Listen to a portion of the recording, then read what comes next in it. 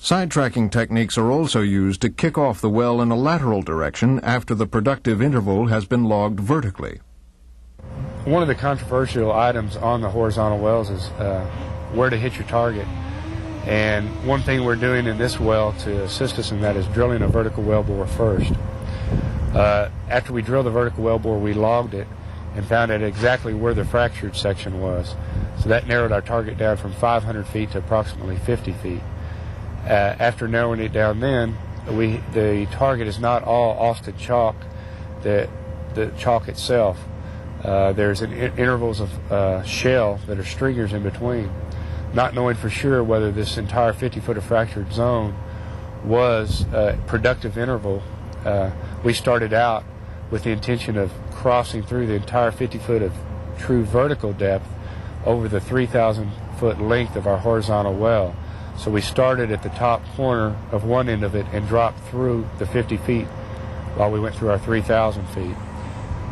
There was a shell stringer in the zone approximately 12 feet down in the 50-foot fractured interval. We found that above that shell stringer we did not have any productive interval. So we backed up and sidetracked and learned something from it. We would have wasted approximately 700 foot of horizontal wellbore by attacking that stringer in our 3,000 foot section. So we backed up and now we're re-kicking off or sidetracking from our original plan and going under the shell stringer so that we can have a full 3,000 foot of pay. Sidetracking offers additional economic benefits to make older wells economically viable. In some of the older fields,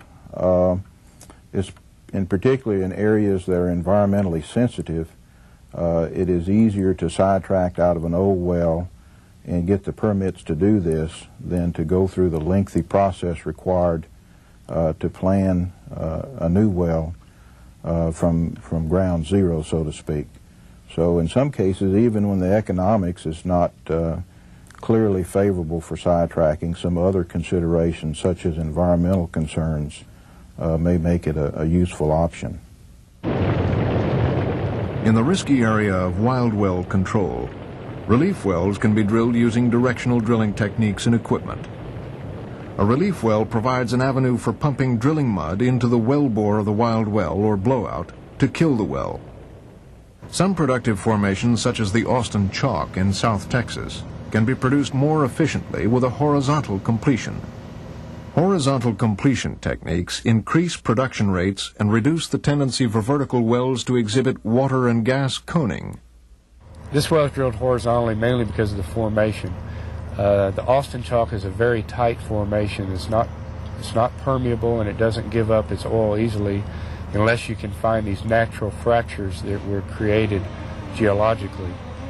The idea of the horizontal well is to cross as many of these natural vertical fractures as possible, because that's where we get our permeability from the formation, is the oil flowing through these vertical fractures.